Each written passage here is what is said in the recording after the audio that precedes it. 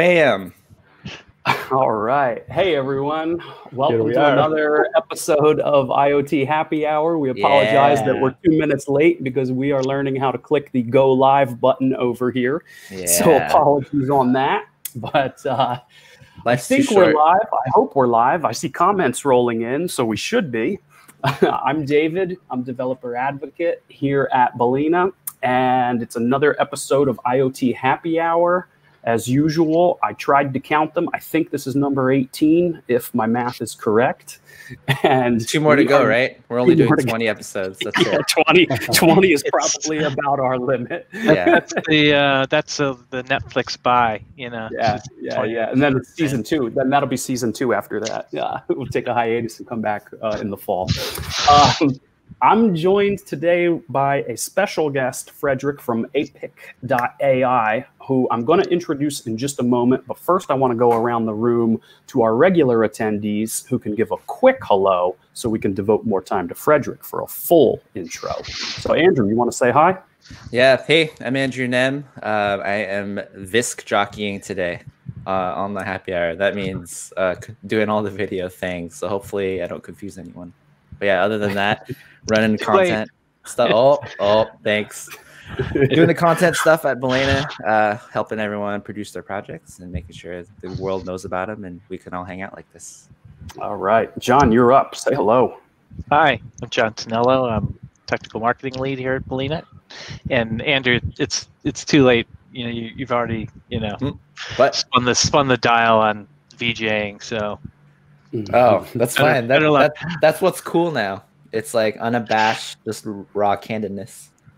That's right. All right, Mark, you're up. Say hello. Hey, this is Mark, developer advocate at Balena, like David, based in Europe. This week I have been pushed the LoRa gateway we talked last episode. And yeah, ready to know more about bees. Yeah, I am excited to learn about them as well. Frederick, why don't you go ahead and take a moment to introduce yourself? Yeah, sure. Hi. Guest of honor. Yeah. Really nice to be here. Really cool. So my name is Frederick, and I'm the co-founder and CTO at Apic.ai.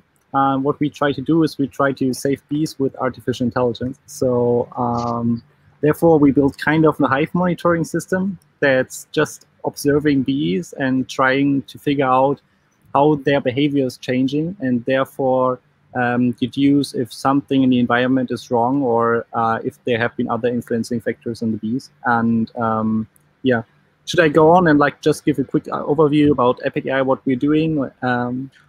Well, you could do the 10-second version. Ready? Okay, yeah, if you want to give a 10-second version, absolutely. 10, but I've got some intro questions before we dive. Go ahead. Yeah, sure. So as mentioned before, what we're doing is figuring out how bees are moving through the field of view of our camera in front of the beehive, and we detect something for example, if they bring food inside or not. And the simple naive approach is if they don't bring food into the hive, there's a lack of food supply in the surroundings, and that's where we involve local governments and so on to tell them what they need to do in order to improve the life of every pollination insect, not only bees, but all of them in the environment. That's super cool. Legit. That is incredible. That was legit. I can't wait to dive into this, but before we do that, we've absolutely got to get to our What's on Your Desk segment. Yeah. Now, What's on your desk? This is why we need. That's good. This is why we need Chris on the streams because I'm just not sure it's the same. You don't like the metal version? It was different. It was different. I'm not entirely sure that I loved it, but maybe it'll grow on me. We'll see. Right on. So I will go first if I can figure out how to change my camera. I did it earlier, but now let's see if I can do it again. Oh yeah, there it is. Okay. If you saw on Twitter yesterday, I had sent out a request for projects to see what people are hacking on. So I have an Intel Movidius NCS stick. That's actually an NCS1 right there. And I now notice that it's upside down. Oops, sorry about that. And I am doing some hacking with the Always AI containers that we featured a couple of weeks back when Jason was on the show. So I've got those up and running. I was hoping to show off a dog detector today, but unfortunately, my dog is not cooperating, so we do not have a dog detector. Well, actually, let me see if I can do a quick screen share over to here. Let me have a moment to get that. And if someone else wants to go, Mark, I know you had something. So yeah, I was cleaning some boxes and I found this. I don't know if I don't know. I don't have two cameras, sorry. Like a hanger, like you can find in your wardrobes. But actually, yeah, this is a really cool one with an NFC detector. And we have an ESP8266 inside with another ESP something with Bluetooth. So we have Bluetooth and Wi-Fi. And we have some LEDs here and here with a battery and a charger for a battery. And actually a button to turn on and turn off. It's not very polished yet, but actually this was to detect pieces of clothing in a shop or in a wardrobe. And actually it's working. Actually, if we turn it on, we can see the LEDs. And actually we had like a dashboard where you can click search a specific piece of clothes, and then it was like blinking with another colors. So pretty cool to find projects like these and remember crazy projects. I have an important question for you, Mark. I'm going to represent all the RGB LED aficionados out there. Can you customize the RGBs, the LEDs, colors? Yeah, actually, yeah. Full spectrum. But yeah, pattern blinking? Can we get some pattern blinking going? Yeah, but this is a project from 5 years ago, so I'm not sure I still have the code, but I'm sure that we can do something for you. Chris isn't on this week, but I know he's like immediately looking over to his desk, looking at his Fade candy board, thinking, it can be done. I'm sure. And probably Alan saying, yeah, if Chris does it, no, I can do it as well. How's your dog detector, David? Well, there's no dogs in the view. Can we draw a dog? Like how? Yeah, there's no dog there. Oh, just a hand moving around. So normally he sets up shop here under the desk.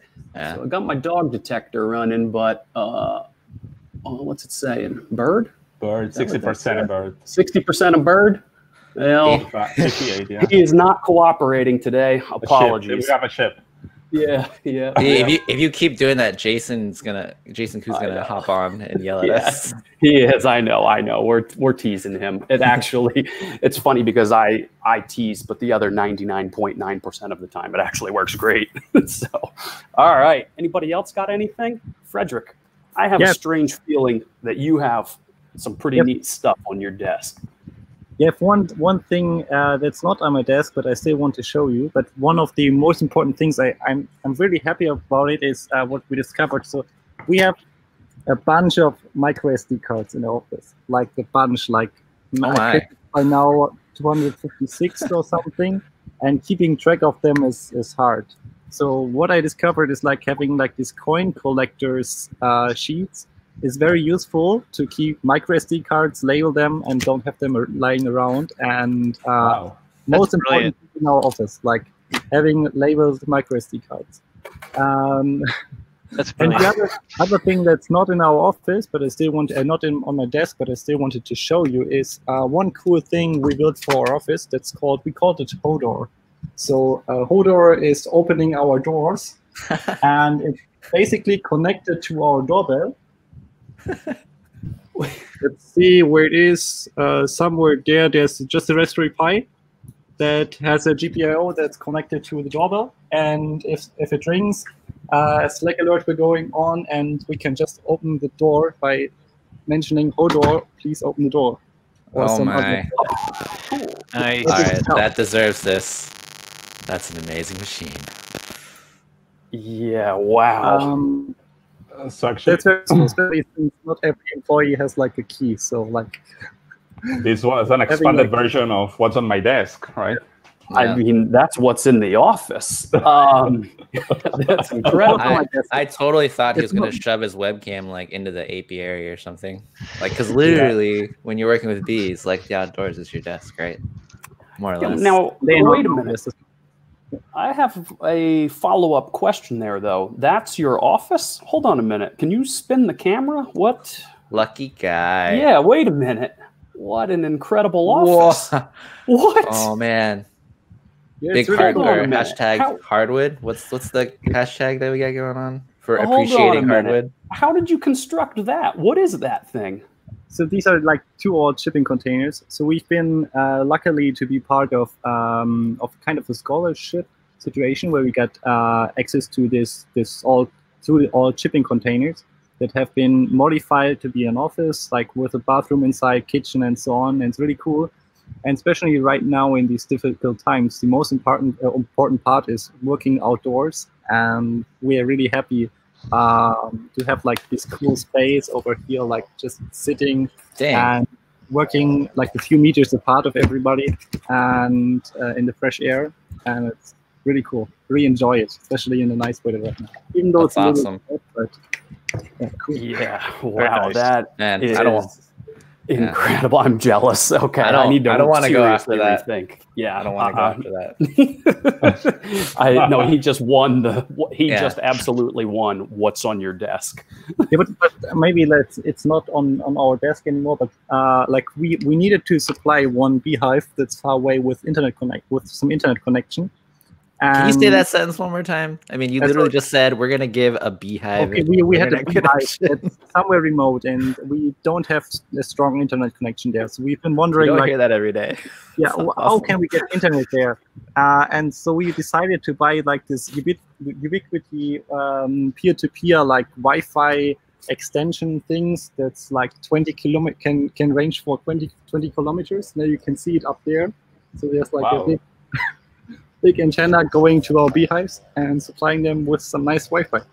Ooh. So we can test our balena updates and update the containers a little faster than on mobile connection.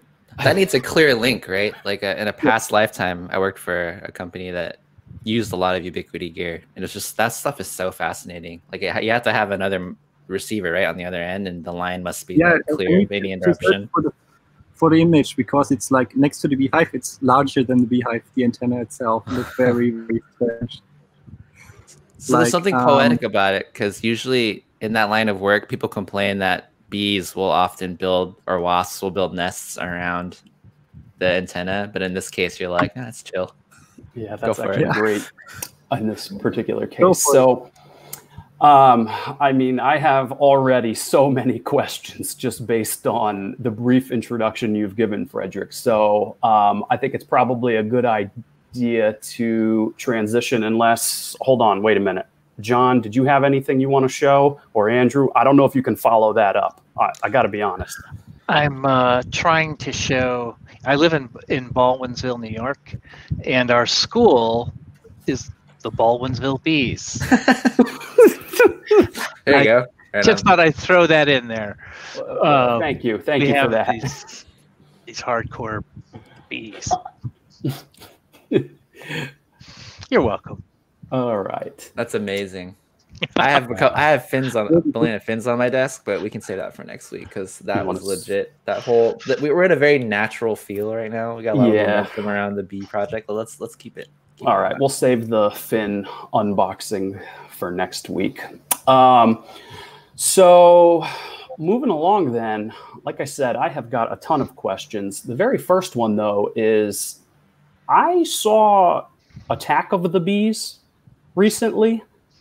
Are you sure, Frederick, that we're supposed to be saving these bees? Are you positive? I mean, I also saw Attack of the Birds, Attack of the Killer Tomatoes. I mean, I saw all of them, but I'm not convinced that we should save the bees.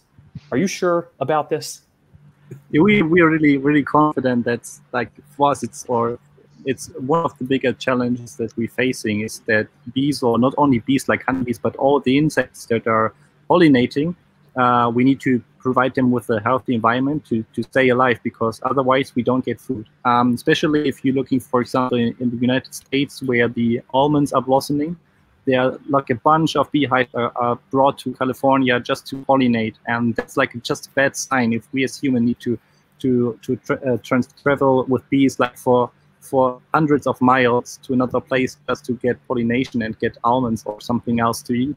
Therefore, we are very dependent on them, and like they're very nice. If you don't harm them, they're very nice and they don't sting you. Even though like sometimes like when I'm next to the beehive and it's really hot weather, they are kind of in a strange mood sometimes, then you need to be careful. But it's same with us humans. If we are like in a hot box in the summer and we staying inside for hours with like 40 degrees, it's not that nice, and we get angry and sting other people. It is true. All right, David, I actually used to feel the same way when I was growing up. I wasn't a big fan, mainly because I'm slightly allergic to them. But in my adult years, wow, nice work, John. Frederick, you probably have a lot to say about this, but at our property here, we have a lot of pollinating plants. We're actually trying to get certified as like a environmentally friendly habitat. I don't remember what the actual Oregon thing is, but anyway, you see them working and it's so fascinating. They go from the front yard to the backyard and like they don't care that you're there, right? Like when I was growing up, it's like, oh, bee. But if you like get to know them and understand what they're all about, they literally just like doing work, and it's cool. I dig it. And I did read something recently about a company that was making artificial bees that were able to pollinate, which was that wasn't me. That was not me. Which is fascinating too, because in places where bees are threatened, that's a critical capability. Like the most important thing, or like what we should be careful is we have regions on there where there's not enough pollination, and we need to support it with like keep doing like it artificially or whatever, bringing bees somewhere else. But we should be like a little bit more aware like about the situation, so that other regions are not tipping over this point where we need to supply artificial pollination by just bringing other bees there or whatever. So like providing like food for all of the insects in the region, especially in times of the year right now where there is not a lot blossoming, it's really helpful and supportive. And like sometimes you see, for example, I saw like a stranded bumblebee on my balcony last week, and just give it some sugar water, and it was flying away, just supporting them. Sometimes a lot of fun. No, that is awesome. All right, I'm convinced. I am, of course, teasing. Like I said in the intro, I'm actually a really big fan of the work, and I am a big advocate and friend to the bees as well. So, although I can't say I've taken it quite as far as you, but I certainly try to do my part. So, I think it's probably a good time to transition to really take a deep dive here into what you are up to over there. So, you want to start us off, I think maybe a little bit of your background, your team, sort of, where you're based out of. I think we heard a little, of course, about the mission and goals already, but if there's anything you want to add there, give us the high level overview. I think you might have had some slides as well, if you think that's easier to tell the story. Yeah, well, I will use them just briefly, the slides, but it would be cool if you can bring it up. So, like our main goal is like to conserve biological diversity. So we think that technology by now just enables us to collect like a bunch of data, information that's all around us, and it helps us to better understand how the environment is changing. And therefore, we want to enable other people by giving them the information to make more educated decisions. So like one of the main things that's driving us is that the lack of knowledge shouldn't be the reason why bad stuff is happening.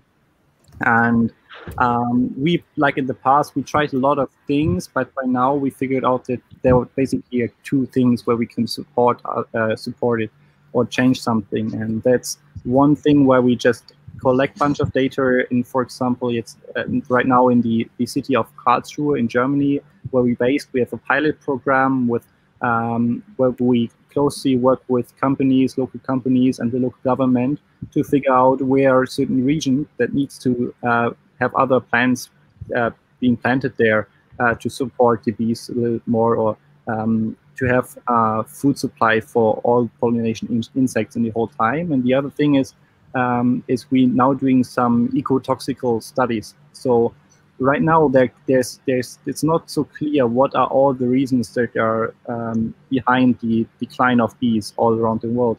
But one factor that's quite often gets picked up there is like that, for example, pesticides are a bad thing. And we just want to supply the authorities with information about like these substances, how they're changing, or what the impact is. And that's the other thing what we're doing. We doing tests and see what kind of impact have certain substance on the behavior of bees, and therefore just get a better understanding and supply us with all the information that we need in order to make a good decision if certain substance should get onto the market or not. So if it's harmful or not. And therefore the lack of knowledge shouldn't be the reason like why all the bees or all the insects that we are dependent on as humans are dying. Yeah, so that's like the whole mission and story behind us, and how it gets started. So we founded the company with like 3 people. It's Matthias, Katrina, and me. And Matthias is like the hardware guy. He's doing his PhD in distributed sensor networks at the Research Center for Computer Science next door. And like he does some crazy things with electronics. And we like that. Yeah, that's great. That's our type. Like, for example, I would argue that you do also. Last year, by the end of December, we opened up the camera sensor of the Raspberry Pi camera because we wanted to see like if a certain pin on the chip itself is connected and so on. And like soldering on these like tiny things, it's very hard. And he's really good at this. And for other things like he's collecting CNC mills and so on, really cool guy.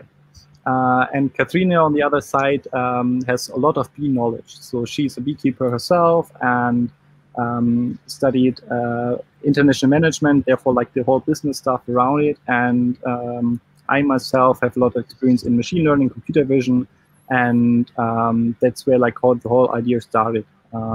Like figuring out if we can observe bees to see, for example, how many go into the hive, how many leave, and therefore determine if there's, for example, a change in behavior or a lot of bees are just don't returning. And that's like how all of this got started. Let's see if I have like a few nice pictures to show about this. That's what I already covered. So like the whole thing, what we're doing or what we try to do is first, what I mentioned before, see just in the field of view of the beehive, how many bees go inside and outside the hive.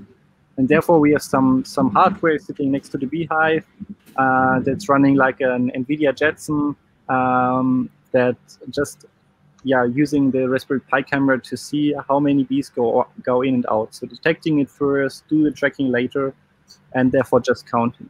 And then we have further steps that are very, very helpful for us to figure out, for example, if they bring pollen to food inside. You can see on the legs of the bee that there's like this orange thingy, and that's just pollen. And as humans, we can visually identify that it's there, and we can train a machine to do it too, and therefore just count how many pollen gets brought into the hive, and if there's, for example, a lack of pollen supply in a certain part of the month. And then it's very helpful or easy for the government to just say, hey, in this month there's a lack of food supply, and we should change something. Quick question there, if you have the moment. Yeah, sure. Along with like food and pollen, and let me know if you're going to cover this later in your slides too.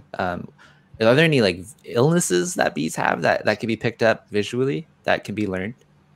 So we started with the idea to, for example, go with there's this varroa mite, like a small mite that's very in Europe very difficult for a lot of beekeepers because it's killing a lot of beehives and it's very harmful.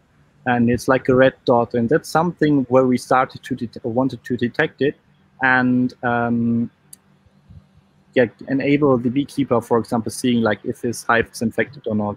But the main challenge that is, if you want to figure out, like, detect this red dot and you see it on the flying bees, it's way too late, because then your whole hive is infected. Therefore, like, sometimes it's not as easy or not as helpful for the beekeeper to have this information, because you get it quite late. What we figured out by now is that we understand the bee itself as more kind of a biosensor. So sensor that's flying around and collecting data for us. Therefore, we not only helping the beekeeper itself, whose beehives we're observing, but moreover the whole like surroundings. We see like bees going everywhere, what's growing everywhere, and so on. And that's like the information that we try to gather. And you can see on the on the last part on the bottom that pollen might have different, or they have different colors.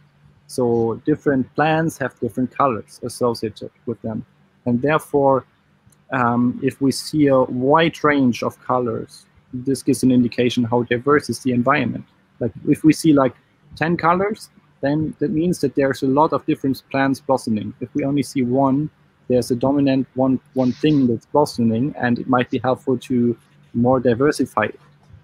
Because there are also insects that are like all the wild bees that are very dependent on one special plant or one kind of type of food, and having like diverse food supply is very helpful.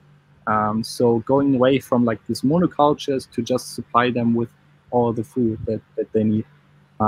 Yeah, so these are like the steps around it. Sure. I mean, you don't want to eat the exact same thing every day either. Right. You want the same exact thing for dinner every single day of your life? Probably not. So that makes sense. Yeah. A few days it might be fun, but afterwards it's boring. And that's how bees sometimes feel in like these monocultures. Like you get, for example, one kind of plant every day of the year, because there's a big agriculture field.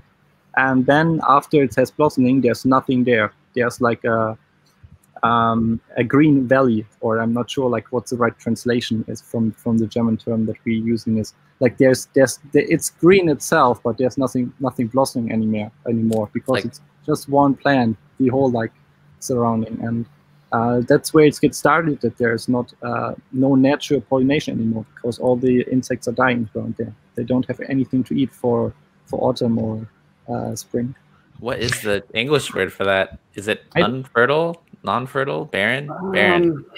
Yeah, I don't know. The only other thing I can think of is, if you're in in an area where all the flowers bloom at one time, and then, okay, great, you have a month of all the flowers blooming, but the other 11 months of the year you have nothing, then what do the bees do in that scenario? Mm-hmm.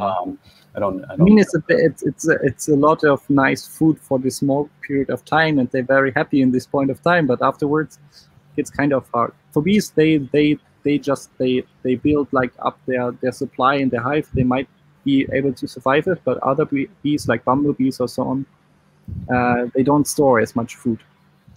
Are you able to extrapolate what you're doing with bees to other insects or other species? Yeah, we're using bumblebees. I'm not sure. Like we have 2 bumblebee hives right over there, but you can probably let's test if we could see it. There's no device currently attached. But are we really walking over to a live? Are you going to a live? Be careful! Be careful! I don't want to get closer, but they're just like bumblebee hives in there. But bumblebee hives are very like only like few hundred in there, so you need to wait like 50 minutes or 30 minutes to see just one leaving. Well, you should do it, because we need to build out our collection of interesting IoT happy hour guest moments. I think one was, remember when they drove that robot into the bathroom? Yeah. That was and then we can have Frederick here, walking into a beehive. Yeah. How many times have you been stung, Frederick? I think that's really the question on everyone's mind. Should we make it a poll? Like, let's have people on chat chime in. How many times he's been stung? Everybody, what period of time? Take a guess. Yeah. Let's give a scope here, though. So, how long have you been doing this, Frederick? Let's use that as the scope. We started like I think with the idea 2 years ago, and 2 years. 1.5 years ago. So August. Yeah. Almost okay, so a year and a half to 2 years. Yes. We'll let the viewers put their guesses into the chat, and we'll give them a minute while they're rolling in. It was the first time I got stung while working here. So before that, I didn't get stung by any bee, and yeah, I can imagine. Okay, so I'm going to take a guess. I'll say you've been stung. I'll go 75. Wow, that seems high. That's a lot. He's not making honey. It's been a year and a half. I mean, I'm gonna go with 25. I'm gonna go with I'm gonna go with 5. Oh, so it's Chris apparently on the chat. Anush 42. 40. Wow, nice. I like that. I like that, Anush. The answer. Yep, the answer. Yeah. What about you, Mark? Because he's studying the behavior, he understands how to avoid bees. That is learned. I would say in the beginning he probably got stung quite often until he figured it out. All right, Mark, you owe a guess. What are you thinking? I don't know. So like 25. 25. All right, right on. All right, Frederick, go ahead. Let us know. How many times have you been stung? I was thinking about like how often it was. It wasn't that often. So one thing I discovered quite early is that I'm allergic to bees. Oh no! Welcome to the club. Welcome to the club. But it was, I think, 5 times or 7 times. So not lucky. Yeah. Wow. Yeah, Chris. Yeah. So you have at least 5 EpiPens around. Is that... Yeah, I've won and a few other things like heavily. I didn't need to use it. I'm hopefully I will never need to use it. So I'm okay with one sting, but like after 3, I got one time at the same time was a bit dangerous.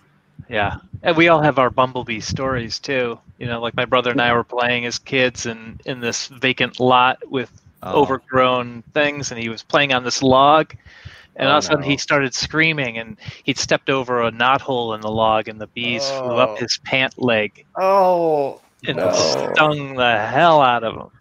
So real quick, we're at the halfway mark of the show. Yeah. And for folks who've joined, we're definitely, this isn't some weird episode where we're just talking about the number of times we've been stung by bees or childhood bee stories. We actually have Frederick Tausch of Apic.ai on talking to us about using Edge AI to study bees. So just in case people are joining late. What are they talking about? We're on track. We're on track, I swear. Yeah. So let's see.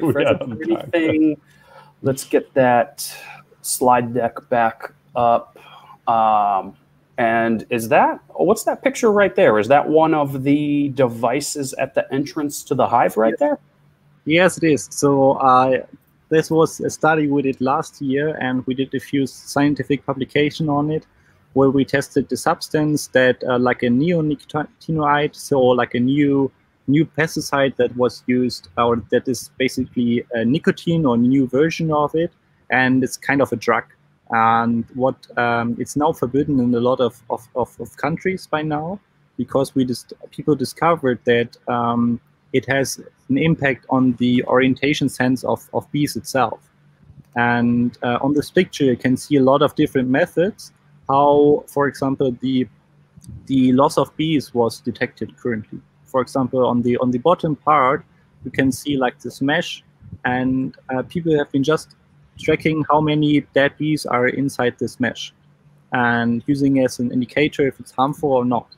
And sadly, if bees don't return or lose their sense of orientation, you will never find it in there. And there are a lot of reasons why this substance has been allowed, but by now it's pretty clear that it's harmful, and a lot of countries don't allow to use it anymore. And we just did a test to see if we can detect it too, like with a test substance, or like where we know what the impact is. And the device itself that you can see in front of the hive is basically our camera. So we completely close the entrance of the hive and force every bee to walk through our field of view of the camera. So we see everything that's going into the hive and moving out of the hive.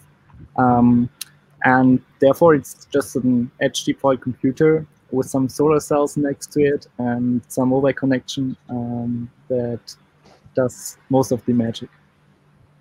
I was going to ask about that, and I don't know if it's something you want to save for later or you have any deeper dive into. But yeah, so what exactly is in there, and how does that work? You just mentioned cellular, so it's a I think you had said earlier it was a Jetson Nano. Yeah, so we have... No, go ahead. One part that's on my desk most of the times. It's Jetson Nano with a custom sync, 3 mil. So we use just the Jetson Nano when we have Balena installed on it, and we modified the driver a bit to work better with the camera and so on. Because in the last year we started with the Raspberry Pi, and now we moved on to the Jetson Nano since it has way more computing power and it's way better for doing a lot of the numerical computation that that neural networks are doing within the GPU and the CUDA GPU that's supplied by NVIDIA. Therefore, yeah, we're using it there, and we have some external antennas, so just for LTE or GSM connection to send some information to us back and supply updates that we're doing on the field. Yeah, so that's basically. How many devices do you have that you manage this way? So we deployed Open Balena, so we deployed it ourselves, and in the database by now I think we are up to ID like 250 or something, even though like there are a lot of development devices in there that's not active anymore. We have deployed around, I think, 60 devices by now. So we have, for example, this project in the city of Karlsruhe that I showed on the slide, or currently showing on the slide. We have a lot of hives deployed all around the city to see like how the health of the environment is changing. And these are around 42 devices deployed there, and the rest are for other tests. Yeah. One quick question: should we try playing the video? I missed it completely. It's a very cool introduction, like 90 seconds. We can certainly try if you think it will work. I don't think it's gonna pipe the audio in. I'm not sure with Chrome sharing tabs. So yeah. with Google Meet, yeah, maybe. You know what? Well, just share the link to the video. We'll drop it in the chat. Yep, let's grab the link to it, which I think I have. And we will take that and put it into chat for folks to give a try. I gave it a whirl yesterday, and I did not have great results attempting to play it and stream it at the same time. We're not there yet. Few folks from Google have been visiting us last year in the summer and did a cool like 90 seconds video, like what we're doing since we're using TensorFlow, which is just like an open source project, like a project by Google, and like was a good story, and we're very happy that they shared our story. And yeah, let's share that. Who has the actual link? Just go ahead and drop it in the chat. I am looking to grab it right now. Right on. Here, I just need to make sure that this is the right one. How do you manage the electricity on the beehives? Because I have seen some solar panels, but I have seen some wires. So how do you manage the electricity in the middle of nowhere? Solar panels and big power bank.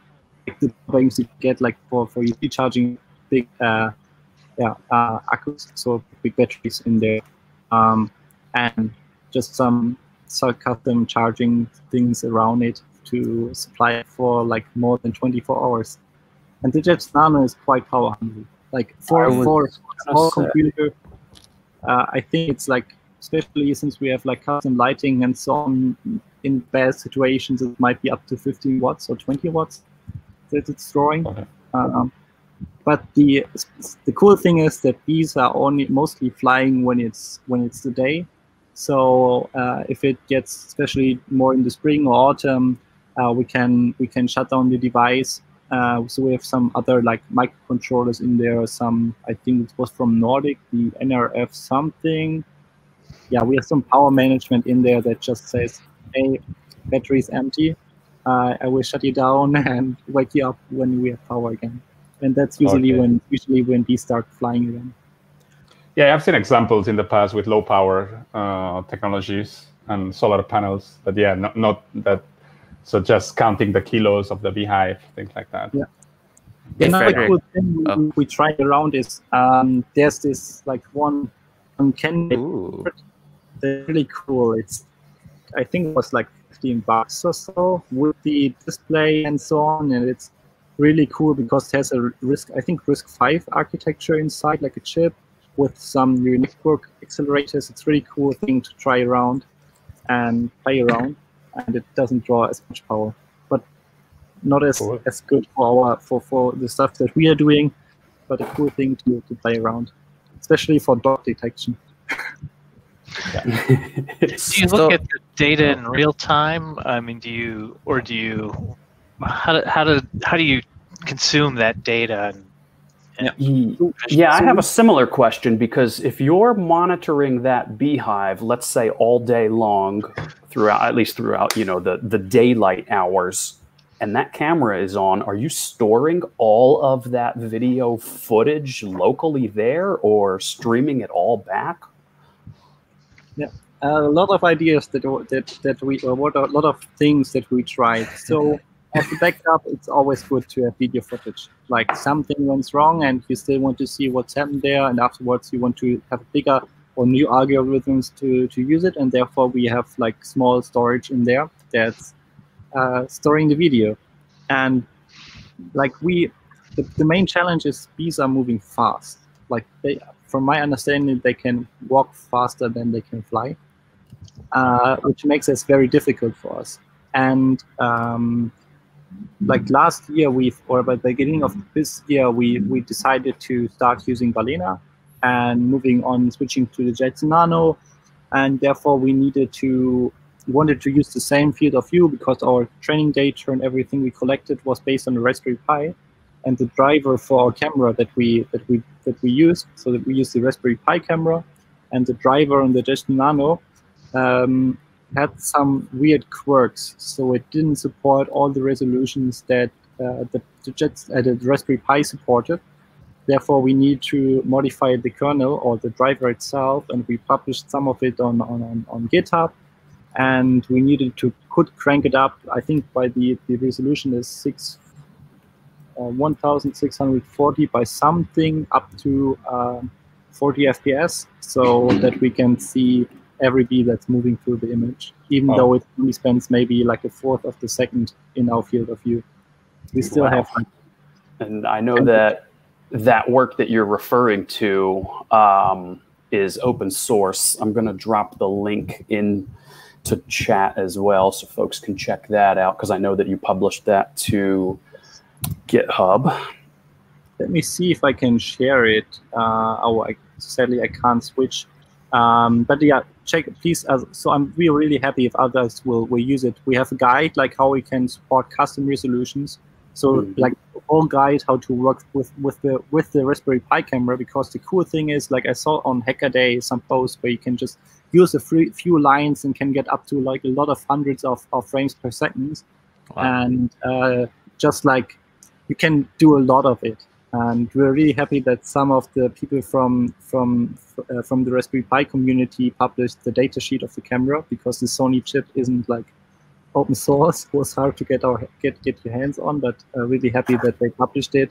And especially with like this guide, you can like just change it, build it into the Yocto project, so changing the camera driver of the balena image and so on.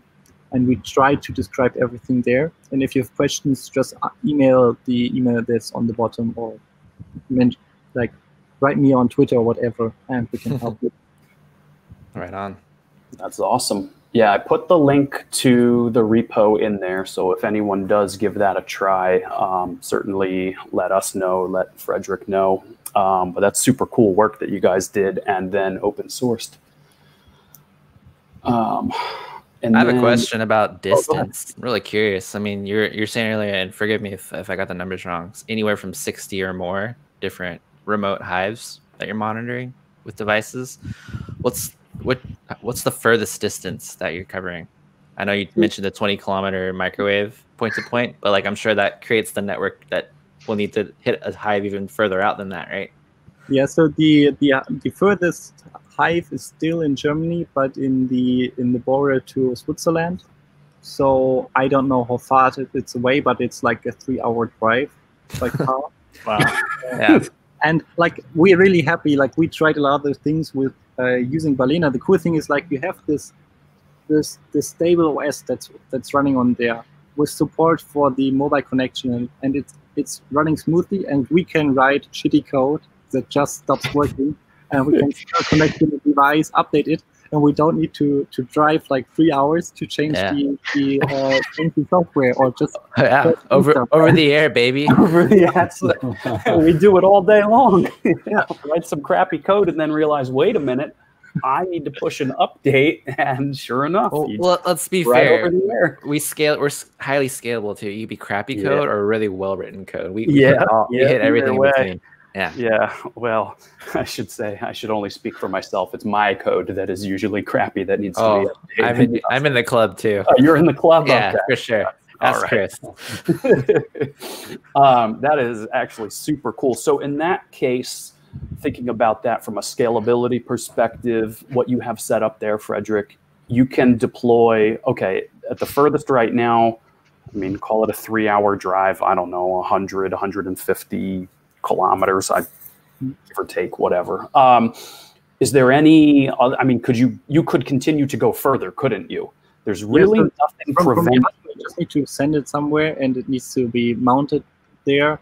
Like regulation is another big challenge when like moving to other like regions. We know how the rules are in Germany and how it's working there, but going to other places, it's we like need to be careful about all of this. But basically from like a software and hardware standpoint, for sure. Hardware hacker Phil has a nice garden. We should volunteer him. That's what I was just going to say. So I have to wonder now. I understand, of course, local regulation being a concern, but you, from your perspective, if you were to send, let's say, the Jetson Nano, the enclosure, the camera, the unit itself, it in and of itself is a piece of hardware that would be placed onto the entrance of the hive. Would you be able to ship just the hardware entrance component? Is that possible then, perhaps? So what we are doing, or what I mentioned before, is we think of our of these more as a biosensor, and what we want to do is we want to do like something with the information and building like studies or something else around it where we can actually extract knowledge that's helpful for a lot of people. And if there's, especially what you like, for example, with the project right now in Karlsruhe, we have a whole city that we're observing. We're working together with the authorities in order to figure out like what they need to change in order to improve the health or the biodiversity in the environment. And with the other thing, with when we evaluate like single factors that are changing, for example, with pesticides, it's something where we work closely with them and just use the data. And so that's our main focus, to figure out like doing not only like one single deployment, but see like on a wider range what's the impact and collecting knowledge. So like that's a cool thing. Like we can, I mean, it's hard, sometimes a lot of work to build the hardware and so on, but if it's built and just shipped somewhere, it starts working. We can update it. Well done. Well done. That's pretty neat. Yeah, wow. And then, you know, from a scalability perspective, you're really not limited. What you've got 60 of them. I mean, you could go to 70, you could go to 80, you could go to 180.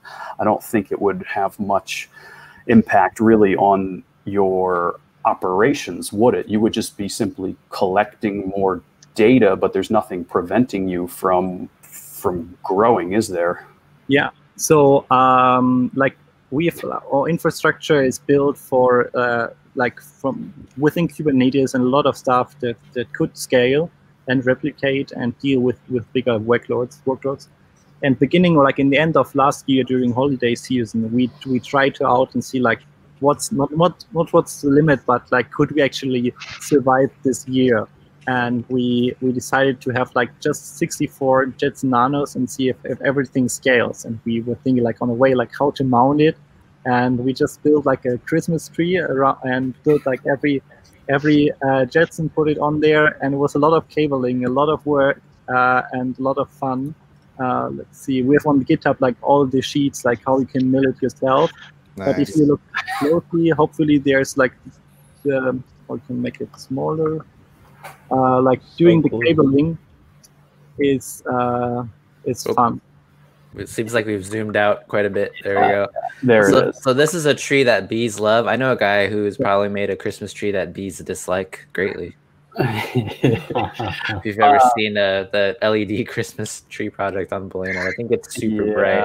Definitely not saving the bees. Our Christmas tree project is not very bee friendly. No, insanely festive though. Sorry, very festive for sure. It's probably consuming less power than ours. So we can using like 300 amps, 5 volts. I remember seeing calculate like have some stock footage, so some canned footage, some footage of bees from the last year, and just see like what is the heat, how is it developing, how is it changing, like can we actually update it, and like a lot of these questions that we had around it, we just tried it out, and it was a lot of fun. Nice work. The cabling was hard. Like, I can imagine. Are there any plans to modify it or improve it for this holiday season? Yeah, I mean, Christmas is right around the corner. You better get started. Yeah, we need to get a partner that helps us just to get the hardware, because right now everything is next to the beehives, and we want to keep it this way. But maybe like if we're someone who maybe lends us like what's 256 or whatever, like how far we want to move. Would be funny project. Call out. Who's going to donate 256 Jetson Nanos? Frederick is willing to give them a good home. Why do you keep plugging the local high school bees? Bees. Every time I see it, it's like some SNL like the Bears reference. That's super cool. So last thing I wanted to show you what we want to do in the future is so we have another data set on bees that we release, and that's on house detection. So like putting a skeleton onto bees, and that's more like the research part. Like we did like we written a paper on it, and it's all linked in the repository. And the cool thing is, like, if you have like a skeleton of bees, you can see like how it's moving, how it's maybe shaking or something else, and that gets us more into like the behavior changes and more the research side and so on. And we are really happy if like other people want to try it out and do something with this. And one other like cool side like benefit is that we not only doing like a lot of papers with scientific communities about like doing post detection on humans, but this might have like some can be used in a wrong way or in like not the intended way, and like moving to bees is like still it helps us better to understand bees, what's our impact on the bees is, and so on. So cool for computer vision people to try it out. That's super cool. Although MCA for bees.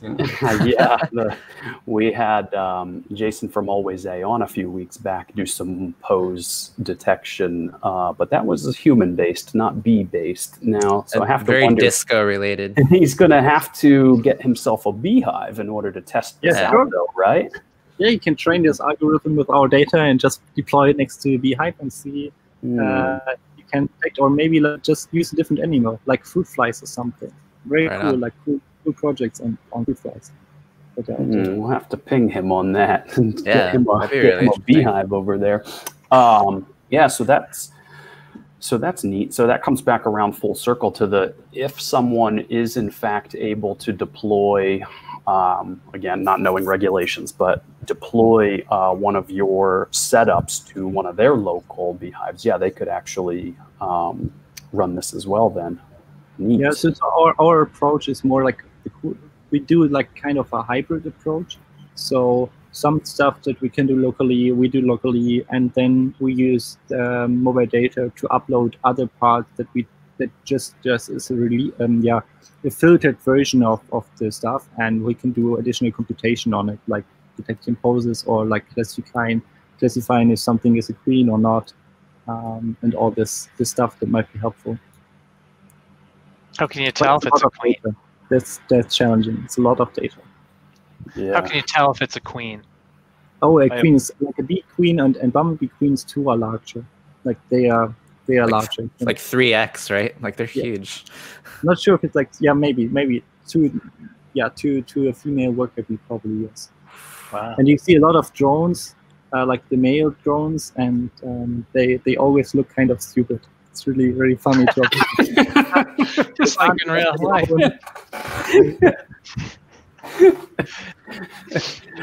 Oh, wow. Them pheromones, you know? Yeah. Well, I want to be cognizant of the time. We're approaching the top of the hour. I know folks will have to drop off and get back to what they're up to. Is there anything else, Frederick, you want to sneak in? Any other items you want to cover? Oh, I'm just like if someone has some ideas how to or wants to try something on their own, and we're really happy to release some data and just share it with others and work on our algorithms to improve it and incorporate other ideas. So just shoot us an email, or like on our website there's more information. Really happy to collaborate. Do you talked about writing papers? Are you working with other researchers at universities, either where you are or around the world? I in a past life I worked at Cornell, and I know that there was a lot of data of this kind being shared to do exactly what you were just talking about. Yeah, so we have, like, for example, the pose detection I showed earlier it's like more on the research side, and that's what was created with the collaboration with university that where I'm still studying, and like other people who were working there, and we've written the paper with the KIT, so the Karlsruhe Institute of Technology, and we're working with other like some other universities and research centers. And moreover, for example, one strong partner of ours, it's called Eurofins, and they are like a kind of contract lab for acro science, or like this stuff, and a lot of people with PhDs with a lot of knowledge on bees and everything else are there. I'm really happy to work with them. They're really cool.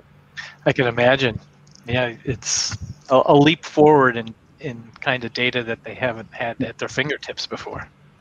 Yeah, and we've been writing like the study I showed earlier. Like we I think by now we've written like papers with 3 peer on about it, and they're published, and they should be somewhere on our website, or we'll share it later. Yeah. It's really fascinating. Very cool. Well, any other questions? Let me check real quick over in the YouTube chat. I didn't see any others roll in. Anything else from you guys? Mark, John, Andrew, any other last questions? Or otherwise, we'll let Frederick go back to tending to the bees. Wow, this is amazing.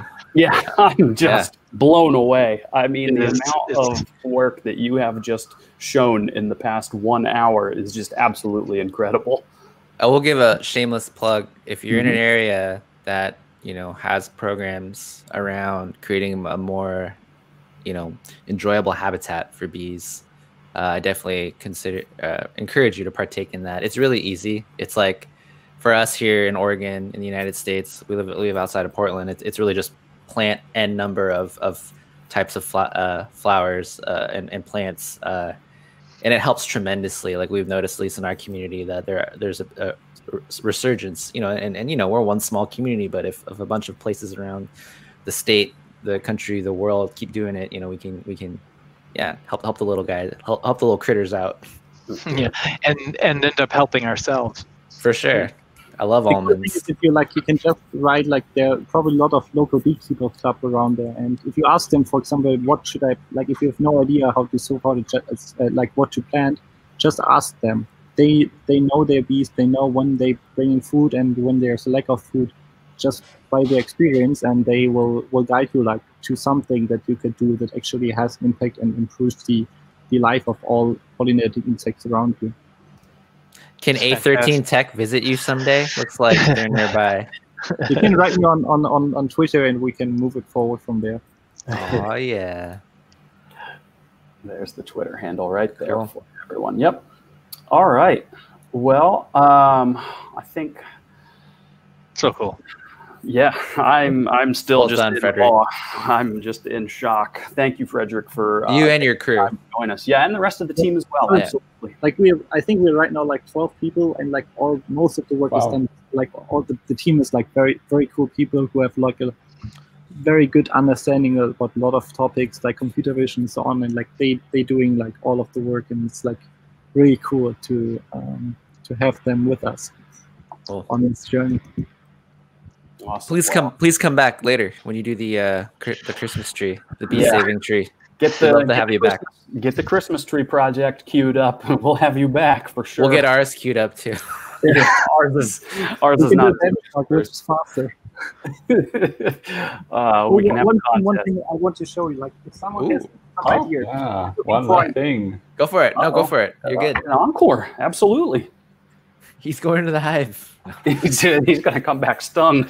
Hey, that's not technical difficulties. Yeah. No way. No way.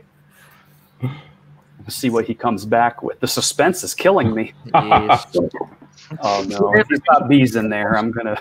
Yeah, as I mentioned before, like last year we used Raspberry Pis, and we have like a bunch of them, and we have no idea what we should do with them. Any ideas? Okay. Oh, wow. How many are in there? Maybe more. More hives?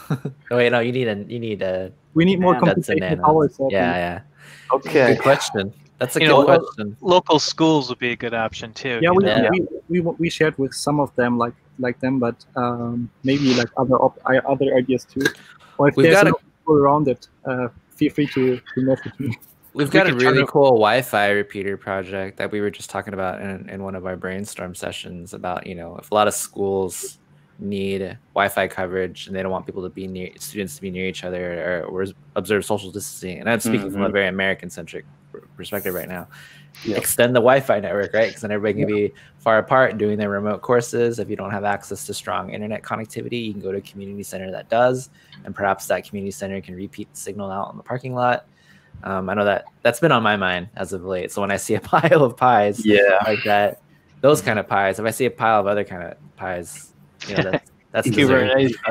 Yeah. There you go. Yeah, Matthew. Solid. Kubernetes cluster, absolutely. You need to have strong Wi-Fi, because like the challenge is like we have the what's called like it's the 8+, right? Like without Ethernet, that's the challenge. But maybe like a good Wi-Fi router that can handle it. Back to you here. Yeah, I mean, I can think of perhaps maybe. If you can find some local organizations that do the STEM for the younger kids, introducing them to their first computer, those kinds of programs, the coding for kids types of programs that exist. David, we should send out kits to kids and invite like them and their parents on one of these episodes and just like live build something together with the kiddos. That'd be legit. Yeah, that would be. Absolutely. Yeah. We need to find some children. But there's like a lot of these organizations like mentioned like coding for kids or something like this. They're pretty cool what they're doing. Balena summer camp. Yeah. There are some neat That's a good idea, Andrea. All right. Well, let me do one last quick sweep for any questions. Do not see any that have rolled in, so I think we can. Probably call it there. Thanks again for watching, everyone in the audience, and thank you for joining us. Definitely appreciate you taking the time out of your day, Frederick. Super interesting, and just keep us posted on all your developments. Love to have you back. Thanks. Nice to be here. I'm really happy to share our story. Yeah, fantastic. Nice work. Cool. Very nice. Right. All right. Thanks, everyone. Thanks, everyone. Take it easy. Bye. See ya. Bye, guys.